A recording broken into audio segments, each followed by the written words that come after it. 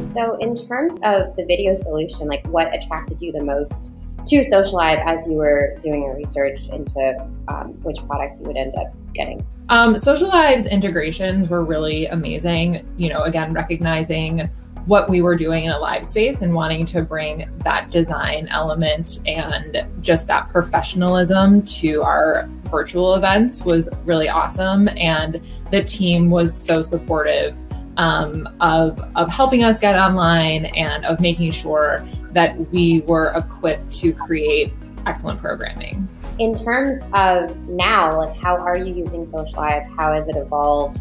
What types of content are you creating?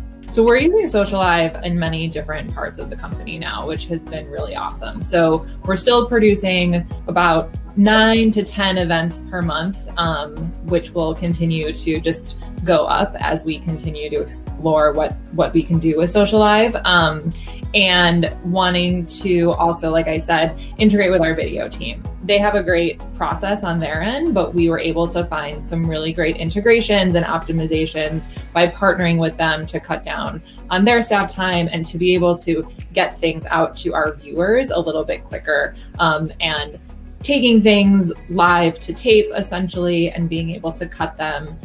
We've done that both internally with our video folks as well as with sponsors, and providing a place for sponsors to pre-record their remarks and they can provide feedback, and we just have a really great collaborative environment now, even though we're all virtual.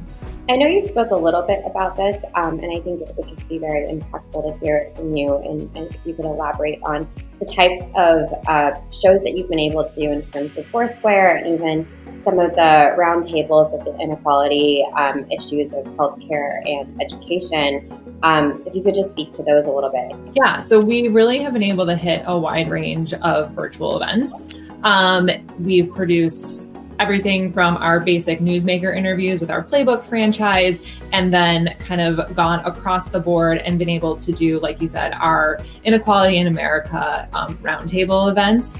We've had a series of 4 town halls, and then even gone all the way so far as to create multi-segmented shows with our conventions work.